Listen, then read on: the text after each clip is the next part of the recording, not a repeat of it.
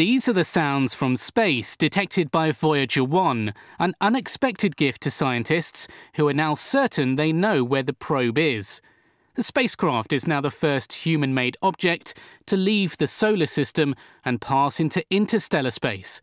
So, how did they work that out? The sun basically had an eruption in March of 2012, which was fortunately headed in the direction of Voyager.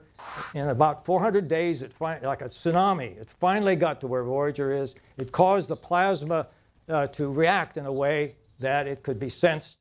Scientists concluded that the deeper vibrations meant the plasma surrounding Voyager was a lot denser and not the same as inside the sun's heliosphere, hence a location outside the solar system.